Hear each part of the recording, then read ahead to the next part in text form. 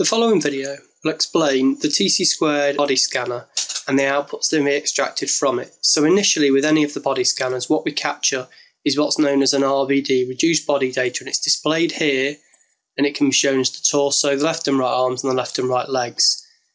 This data is the raw point cloud data, or the processed point cloud data should I say, that we'll use to extract any outputs from.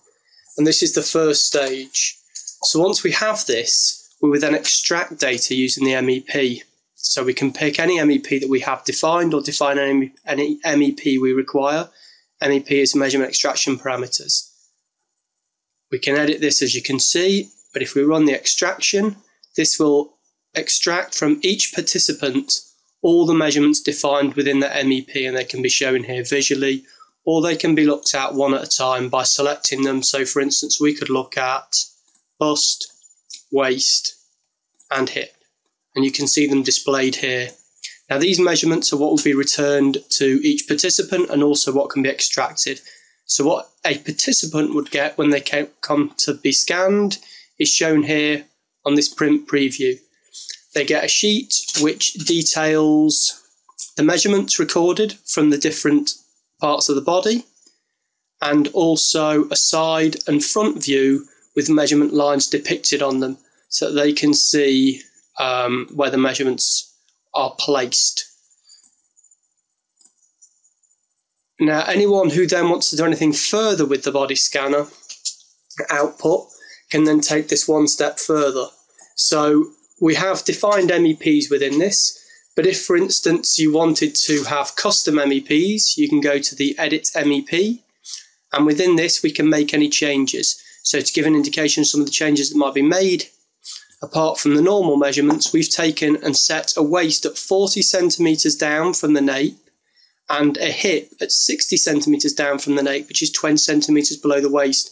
So assuming you have a garment which has standard point of measure and you've determined the waist on the garment's measured at 40 from the neck and the hip at 20 from this, we can extract this data from each participant, see how they correspond with the garment, not only how they are defined. So if we have a look at the MEP, you can see, if you click on this, and you can see what the parameters are, and we can go into this for just about any measurement and determine certain parameters for where the circumferences, lengths are taken on the body. And if we look at this at the end of the output, we can select both this waist and this hip, and you can see they occur at slightly different points to the waist and hip that are defined by the body scanner, and they allow us to make a comparison of the garment to the person and also how that garment would correspond to the person and how it will be different to the waist and hip that they have. Further to this, we can then extract all of the data from the measurement extraction parameters into Excel spreadsheets, and we do this using batch process. Go through the process, extract it to an Excel spreadsheet, and we have that here. And then within this Excel spreadsheet, it will list us all the measurements that are taken from the participants, and they're numbered in accordance with the size USA numeration, which is very similar, if not comparable, to the size UK output. So this gives us data which, as a data set, is comparable to other major surveys that have been undertaken globally. And from this, we can perform very simple statistical analysis, mean, standard deviation, min, and the percentiles or quartiles, and again, the max as well. And obviously you can undertake further statistical analysis or comparative analysis of all of these measurements should you wish. But this is the sort of batch processed raw data that will be output from it. So further to this, we can then take the scans, and apart from undertaking any custom analysis in terms of MEPs, we can also take slices from the body. So to give you an idea of this, we'll look at the most simple way of doing it, and we can show a slice from the body, take the torso, and we can run down through the body and look at slices at different levels, and you can see the yellow line following the body here.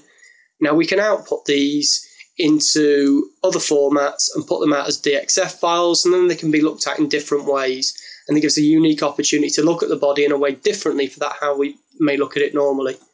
We turn the slice function off, put all parts back on again, and further to this, if we then wanted to take these scans out into another format, we can go to the avatars and virtual fashion interface, and here we could pick one of the base models.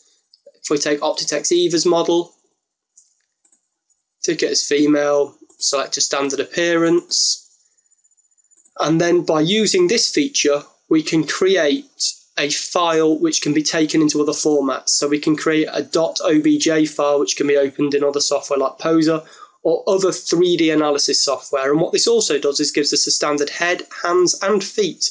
So the dimensions of the body, legs, torso and arms remain those of the participant. With the standard head, hands and feet, it provides suitable anonymity for us to share the data a little more freely. And again, this can be taken into other software platforms to enable clearer and different analysis. And if you wanted to take bits and flatten things off or look at curvature and angles, there's all sorts of opportunities to undertake this type of analysis in other software programs. So overall, the body scanner provides a unique opportunity to interact with the human body in a different way.